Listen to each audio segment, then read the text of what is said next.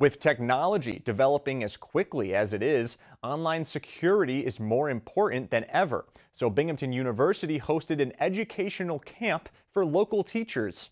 BU hosted the Gen Cyber Teacher Program to educate K-12 teachers on cybersecurity concepts and how to teach them in the classroom. The camp covered concepts such as cyber ethics, cyberbullying, identity theft, social media security, malicious software, and others.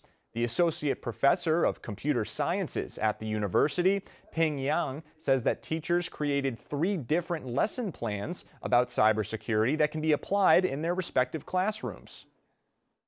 The main goal of this program is to increase the cybersecurity awareness in the K-12 schools.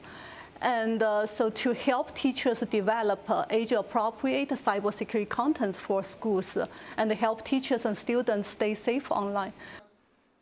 Yang says that 23 teachers from 18 different regional schools participated in the 8-day camp. The camp was funded by a $136,000 grant from the National Security Agency. Participating teachers received $900, a Chromebook, T-shirt, and lesson slides.